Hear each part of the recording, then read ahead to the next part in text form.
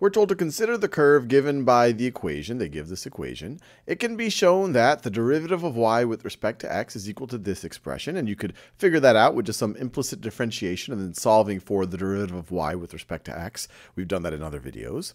Write the equation of the horizontal line that is tangent to the curve and is above the x-axis. Pause this video and see if you can have a go at it.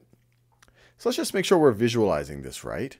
So let me just draw a quick and dirty diagram. If that's my y-axis, this is my x-axis. I don't know exactly what that curve looks like, but imagine you have some type of a curve that looks something like this. Well, there would be two tangent lines that are horizontal based on how I've drawn it. One might be right over there, so it might be like there, and then another one might be maybe right over here. And they want the equation of the horizontal line that is tangent to the curve and is above the x-axis. So what do we know? What is true if this tangent line is horizontal?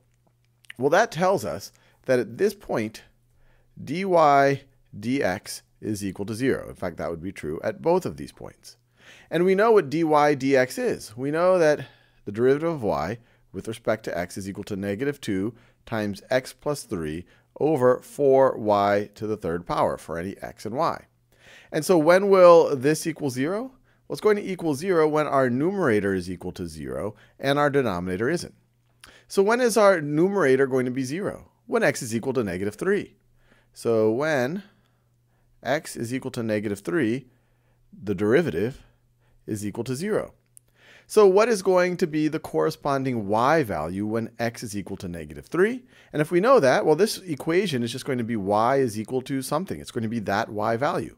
Well, to figure that out, we just take this x equals negative 3, substitute it back into our original equation, and then solve for y. So let's do that. So it's going to be negative 3 squared plus y to the fourth plus 6 times negative 3 is equal to 7. This is 9.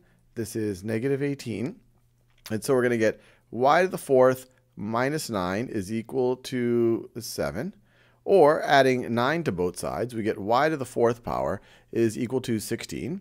And this would tell us that y is going to be equal to plus or minus 2. Well, there would be then two horizontal lines. One would be y is equal to 2. The other is y is equal to negative 2.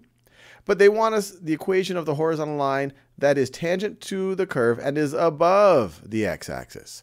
So only this one is going to be above the x-axis. And we're done. It's going to be y is equal to 2.